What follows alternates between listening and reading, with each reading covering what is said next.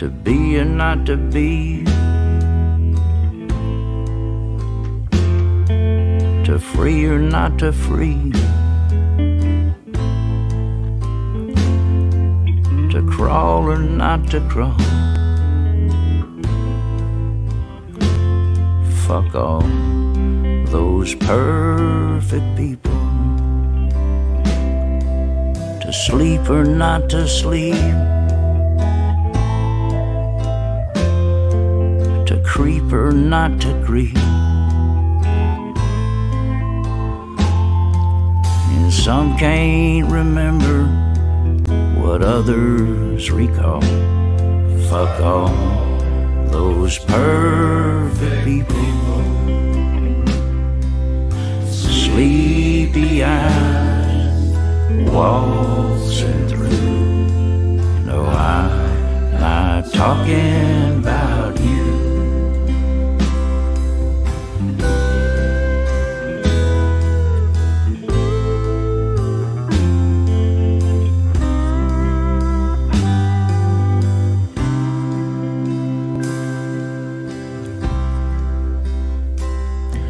To stand or not to stand, to plan or not to plan, to stall or not to stall. Fuck all those perfect people, to drink or not to drink, to think or not to think. Some choose to dismember your rise and your fall. And fuck all those perfect people, sleepy eyes waltzing through. Well, I'm not talking about you.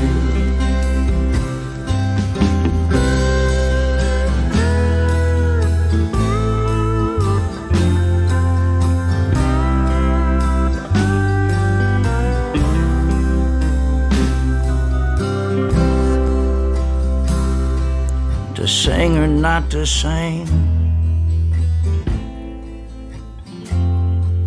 to swing or not to swing. Hell, he fills up the silence like a chalk on the wall. Fuck all those perfect people,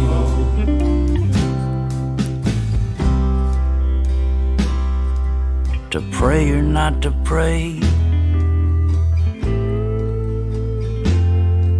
to sway or not to sway. Jesus died for something or nothing at all.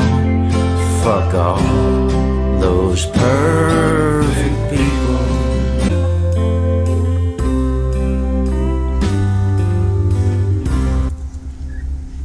Good morning, guys.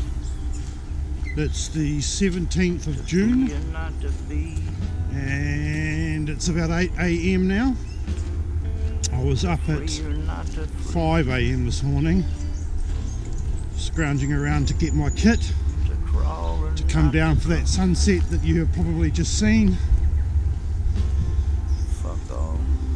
And now I'm just heading back a little bit along the path to find somewhere that isn't noisy from the traffic on the motorway. Welcome to podcast number 31, the first in the next series, which is the subject of Hermetic initiation. Sleepy eyes waltzing through. No, I'm not talking about you.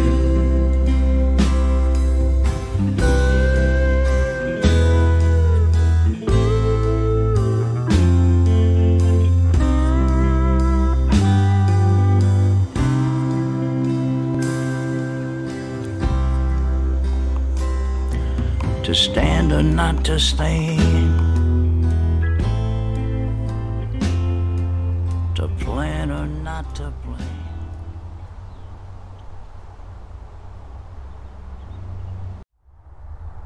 So this video is going to just be a brief introduction to the subject, just in order to set the scene, as it were, so that you understand where I'm coming from, and in order to help you understand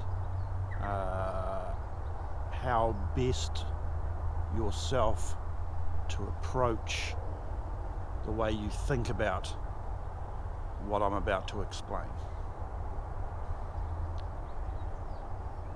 So the first thing I want to say is that we're talking here specifically about Hermetic initiation. We're not talking about initiation into some Christian mystical sect or branch of Christianity.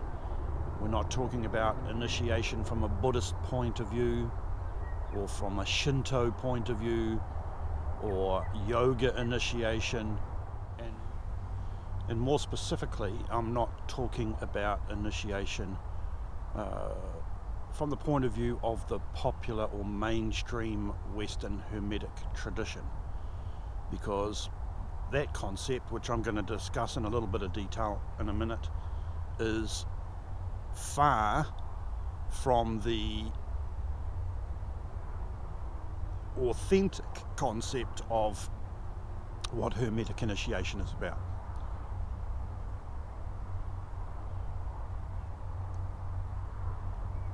In order to get our head around the idea of how we should be defining the concept of Hermetic initiation, especially in the modern Western sense, from an authentic point of view, we have to go back and consider the origins of the Hermetic tradition itself. And any even partially educated student of Western Hermetism knows that tradition tells us that the Hermetic tradition began in ancient Egypt. And I think this is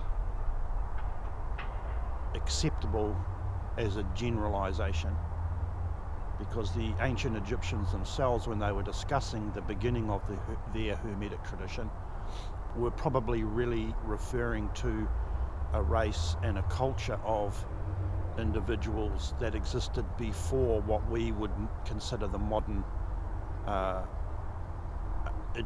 ancient Egyptian culture.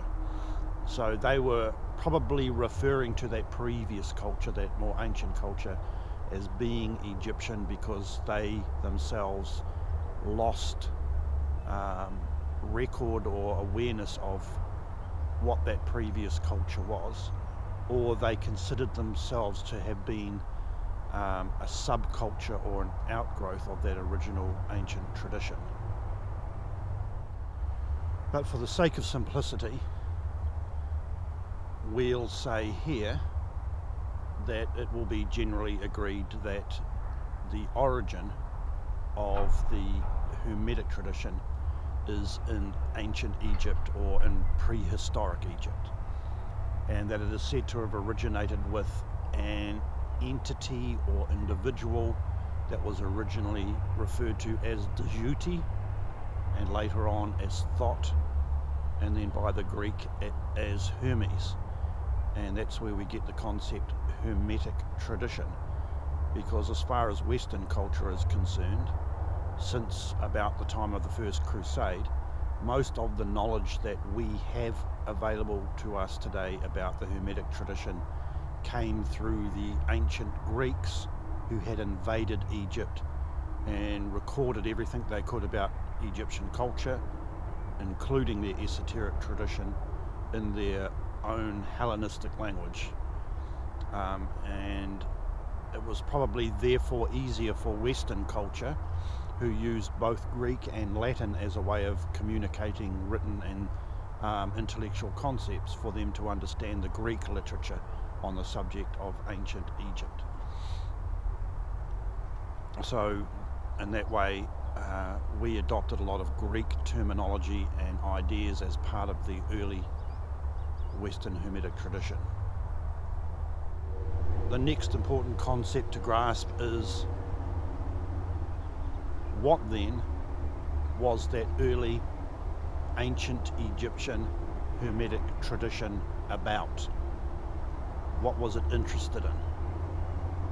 And although we can easily say that magic, in the way that we would think about magic in modern times, like esoteric magic, and alchemy, laboratory alchemy, and probably theoretical and philosophic alchemy, while these things were part of the early ancient Egyptian Hermetic tradition,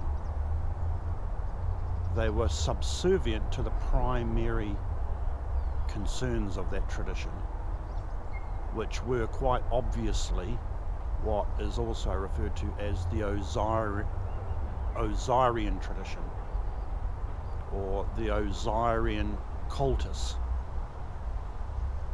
or the Osirian mythology and teaching, which was all about the death and resurrection of the primary god. And then this concept was translated onto the royal family as representatives of Osiris and his son Horus, and then onto the high priest craft, and then onto the aristocracy eventually, where the death and resurrection of the ancient god Osiris was then recognized as the death and resurrection of the soul of the individual human being. And this was considered to be the focus of the process of what we today call occult or esoteric or hermetic initiation. In other words, the true core of the ancient hermetic tradition is a teaching and practice concerned with the death and resurrection of the individual, or the individual soul more specifically. And the ancient Egyptians looked at this process as being something that was being prepared for in physical life. In other words, there was a specific kind of training that the king or the high priest or the aristocratic initiate would have to go through in order to prepare them for what would happen to them in the afterlife. And what they taught about that was that the soul was exalted into a higher realm of existence, became one with Osiris, who is the Lord of the afterlife, and lived eternally in the heavens. So this is a key important concept. If we were to have a conversation with an ancient Egyptian high priest or member of the royal family about what they saw initiation as, this is how they would describe it. They would describe it as a process of training that they went through in their physical life to prepare them for something that they expected to be happening once they were dead, that would then change the outcome of their afterlife life or condition or situation. In other words, this process of initiation was designed to interfere or negate or stop the reincarnation process, to stop the person's soul coming back and constantly reincarnating, but instead to change the soul in such a way that the cycle of reincarnation would stop, and then the soul would be exalted into a higher state of being, to go to paradise or to go to heaven, as the Christians would say, and there live immortally as an exalted soul. This concept is extremely important to keep in mind when considering what I'm talking about when I discuss the subject of Hermetic initiation. When I discuss the subject of Hermetic initiation, I am talking about a form of training that one enters into in physical life that prepares them for a change in conditions in the afterlife that will, as far as we can, guarantee that person, that initiate, a state of immortality existing at a higher level of existence than the average non-initiate human being would exist in.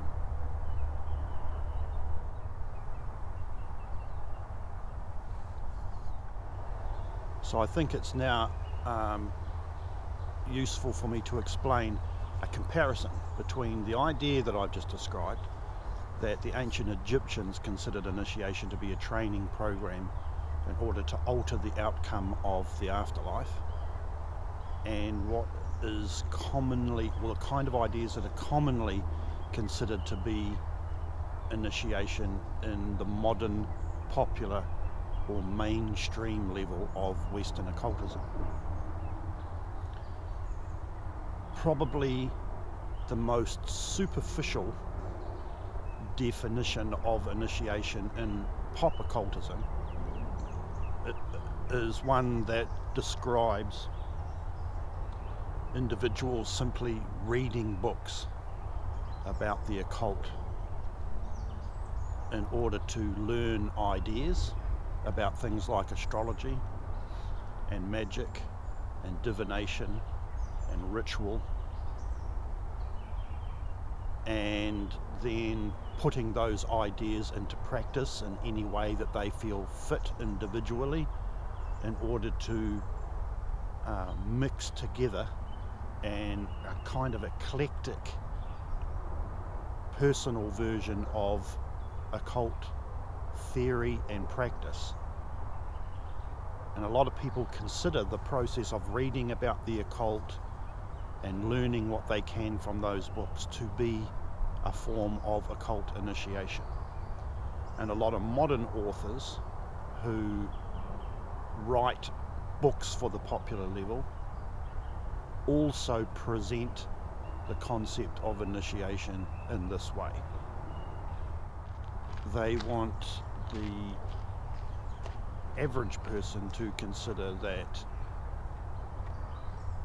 buying books, reading about esoteric concepts, remembering those ideas and then possibly putting them into practice is a valid definition for initiation.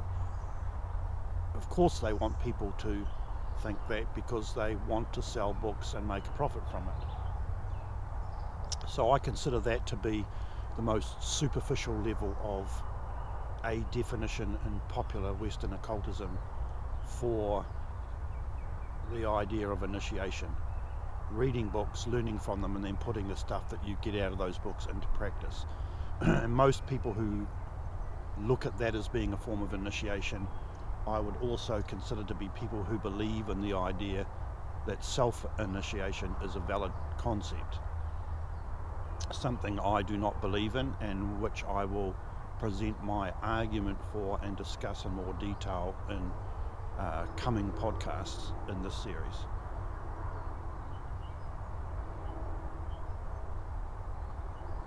So I think most people who see this reading, studying, practicing on your own idea as being initiation are people who are involved in occultism at the most superficial level. The next level up from that I would define as being people who join groups, such as people who join the ancient and mystical order Rosicrucius, or Amok as it is more commonly known, or Builders of the Aditum, BOTA, or even Freemasonry, but specifically Golden Dawn temples or groups or offshoots from the Golden Dawn system that focuses on the practice of magic. That most people who decide that they are going to join such a group and then go ahead and do it, make that decision to become part of a mainstream or popular level occult school, do so because they believe that those schools provide initiation into the mysteries, into the Western mystery tradition, and that these initiations in these groups primarily usually revolve around group ritual, where the person who joins becomes a candidate for initiation, and a team of officers who play the roles of the officers in the initiation rituals, the so-called initiation rituals, then initiate the candidate by taking them through an esoteric drama. It's like a story. It's like going to see a play at a theatre that is divided into several acts, and each one of these acts is a degree of the initiation and tells a little bit more about the esoteric story that the particular group revolves around. And at some point in the unfolding of that esoteric story, the initiate reaches a point where ideally all the mechanics of that group ritual impacting on that person, the candidate, force that individual into a state of initiation, or trigger off or evolve a state of spiritual self-development. It's probably useful to listen to that little bit again in order to grasp what I've been saying there if you're not familiar with these kinds of schools and what they're involved in. That the rituals themselves that they practice ideally are performed by a team of trained officers who are supposed to be spiritually self-developed themselves. They're supposed to be people who have already gone through initiation and succeeded, and that they are using their magical knowledge and skills to impact the candidate and to initiate the candidate as well in the same way that they were trained. I would call the second type of definition of initiation the most serious form of what is believed to be initiation at the popular level of modern Western occultism. And I say serious in that at least it has a kind of a concept that there is a plan, a mechanism, a form of training involved in the process of what they refer to as initiation. And if we study closely, for example, the Hermetic Order of the Golden Dawn's process for effecting initiation in a candidate, their degree system that you go through stage after stage, if we study the theory behind how they believe their initiation works, it's bordering on being authentic. I don't believe it is authentic for a number of reasons, even though it is serious and it is an attempt at being a good attempt at being authentic. I don't believe it is authentic, and I will also explain the details of why I believe this in a future podcast.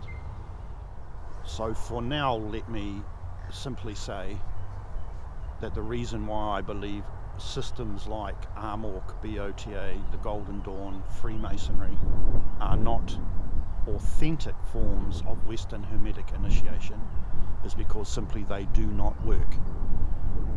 If you find yourself in the company of advanced members of these groups and discuss the concept of initiation and spiritual self-development with them, you will find in virtually every case, right up to the most advanced individuals in those systems, most of them will agree that after dedicating themselves to these training systems for many years, all they have achieved in the end is accumulating a lot of information and knowledge and being involved in a lot of unusual kind of practices, but that themselves as individuals, they are no further along the road of personal spiritual self-development than they were when they first joined the organisation. And I can say this with confidence because I have met a large number of individuals who are in that very situation. That is to say that they have been members of these groups, or a group or a number of them, over a period of time. They've done a lot of study. They've advanced to the higher or even highest levels of training in those schools or systems.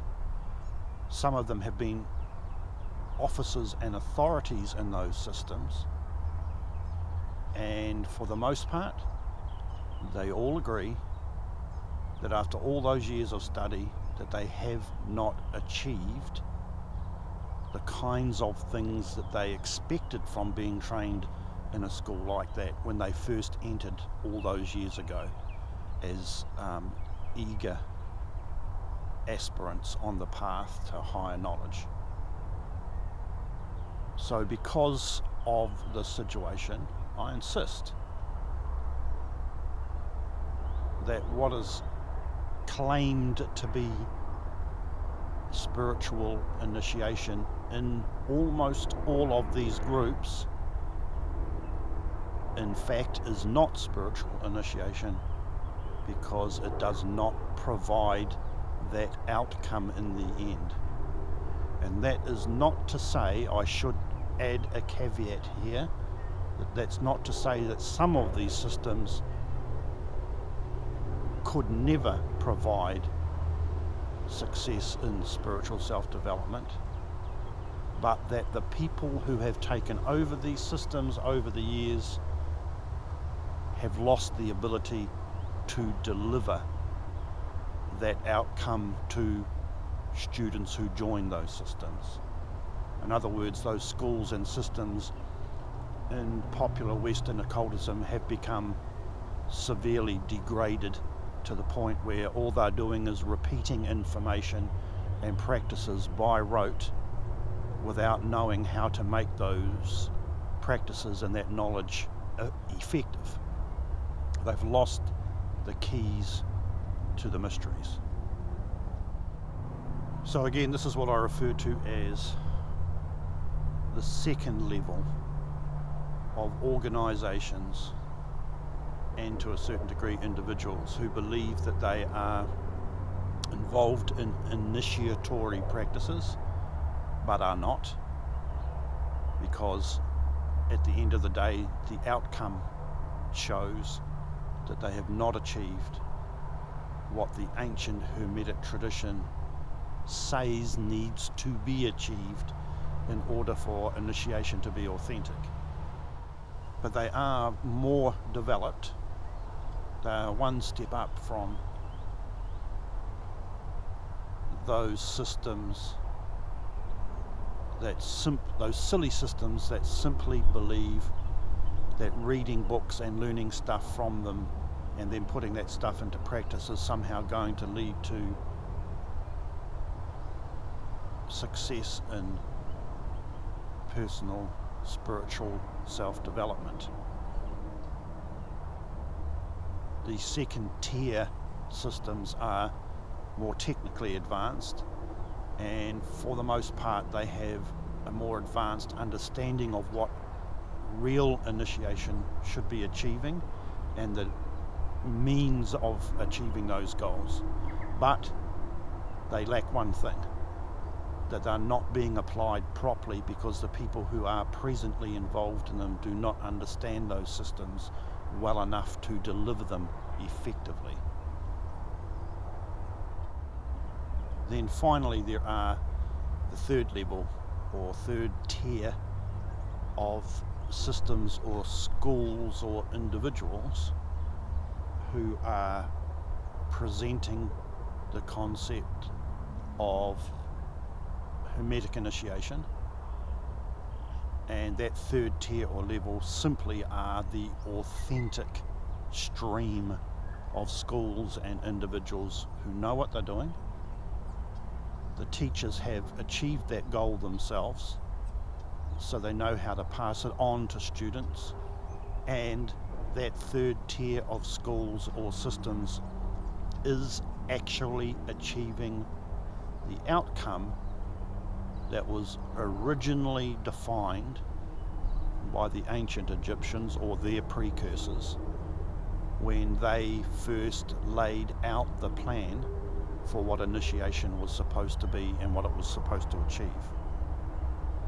So I'm going to talk about each of these three levels in more detail over the course of this series of podcasts, in order to make it easier for people to recognize when they're looking at any particular individual teaching or school or system among these three levels of study and training. Now there's one final thing I want to mention here that's important to understand about my approach to the subject of what initiation is, and that is that I firmly insist that initiation, successful, authentic initiation of any brand, is a psychological process, and I will regularly refer to the term and the concept esoteric psychology. And the reason why I insist that any authentic training system of spiritual self-development has to be a form of esoteric psychology is because ultimately, in order for initiation to work, to be effective and authentic, it is not just a process of learning information and putting that information into practice. It is a process which involves changing the individual. In order to start off as a normal person approaching the process of initiation, and eventually to end up what we in the Western Hermetic tradition call an adept, and then a master, the initiate cannot remain the same as they were when they started the training. The training itself has to have an impact on the individual and alter their behavior, their understanding, and the structure and function of their personal psychology. In order to become adept and eventually a master of the Hermetic tradition, the initiate must become something that is different from a normal human being. And that difference is not simply having learned a bunch of intellectual information from books and putting that information into practice personally by yourself in isolation. The process that is required to be gone through during the journey of initiation is a process primarily which must alter and change the structure and the function of the initiate's psyche. What defines an adept and a master in comparison to an average person is that they have gone through a training process that has changed their mind.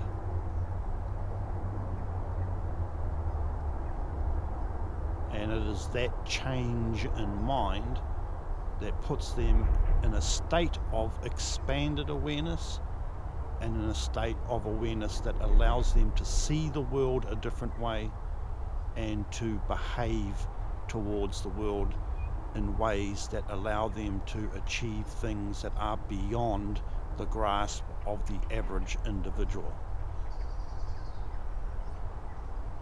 In order to end up in a state like that, in the state of an adept or the state of a master in the Hermetic tradition, you must become something that you were not before. Otherwise, you're not adept and you have not achieved mastery.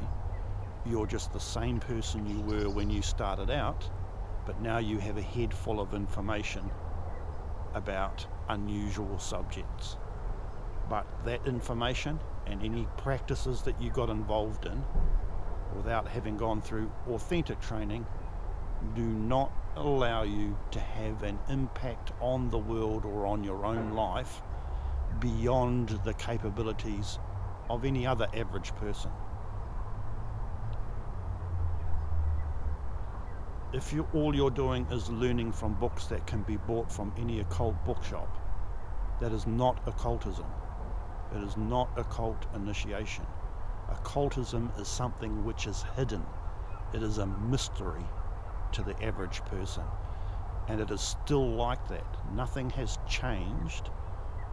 We don't say today, oh, this is occult knowledge or occult training, but that now all of that stuff has become exposed and everybody can have access to it, and it's no longer really occultism. That is not true.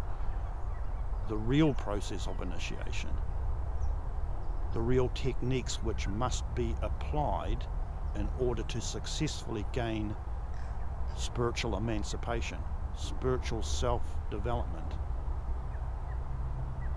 are still a mystery. So in the course of this coming series of podcasts, I'm going to endeavour to explain in as much detail as I can why authentic Hermetic initiation is still a mystery, how it maintains that condition, and I'm going to explain in as much detail as I can what authentic initiation involves, how it is taught, how it is applied, how it is learned, the kind of conditions that are required for it to be effective. And I'm going to talk a lot about the outcome of initiation, which is something that is a little understood. And I'm also going to talk about the kinds of techniques, ideas and practices that popular occultism has about this subject, in order to contrast and compare the authentic process, the authentic tradition, with what is believed to be authentic in the popular tradition but is not.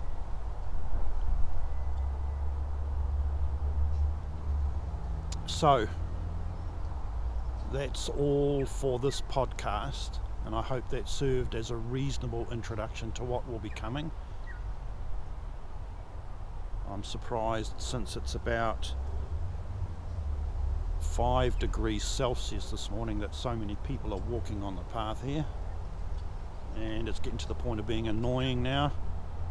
So there's probably enough footage for one podcast.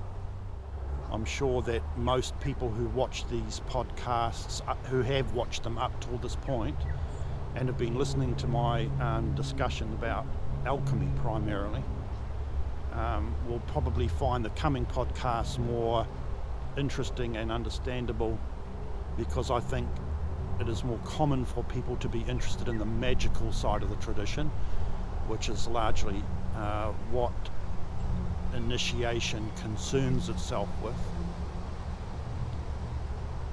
Nevertheless, it was important and necessary to discuss the concepts of alchemy first, because initiation is essentially an alchemical process. So all the ideas I've explained up to this point are a necessary introduction to be now able to discuss initiation in a way that it will be understood, concepts and language having already been described.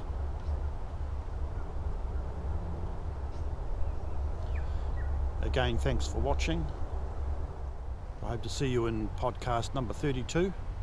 I haven't decided what the subject of that podcast is going to be yet, but it will have something to do with considering the earliest stages of understanding what initiation is about and how the approach to authentic initiation works in a practical way. To be or not to be, to free or not to free, to crawl or not to crawl. Fuck all those perfect people. To sleep or not to sleep, to creep or not to creep. And some can't remember what others recall.